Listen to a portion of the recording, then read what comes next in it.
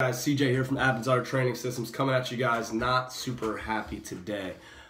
I was told an interesting story by a new friend of mine named Jen. She told me about basically a horror story about something that she had recently experienced at another gym. She goes to this gym, big box gym, you know, key card type of thing. I don't want to say the name of it. They suck regardless, but this just kind of put a nail in that coffin for me. She said when they went there, she was partnered up with a personal trainer in her first workout. This trainer didn't ask her name, her age, any of her goals, what she was trying to accomplish. He took her right into a circuit, and now Jen hasn't trained in quite some time. She was just trying to get back into the gym thing, and he basically just crushed her. She couldn't move the day after, 2 days after, 3 days after. She felt like very defeated. She felt like she could not win at this gym, and that no one even cared about her there.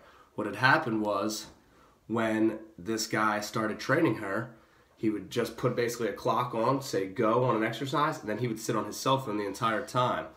Now, that is not the way we do things at ATS Training Systems. Myself, my team of coaches, we're here to help you, guide you, walk you through each and every step of the process.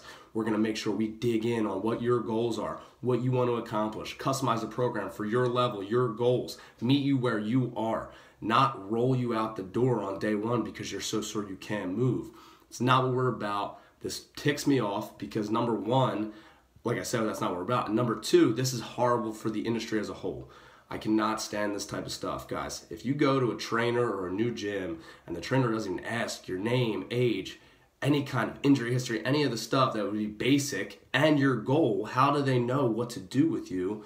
And then if they sit on their cell phone while they're trying to train you, that's bullshit. That's not coaching. That's not what we do. And by the way, if you're listening to this and you're one of these types of trainers or coaches, cut it out right now.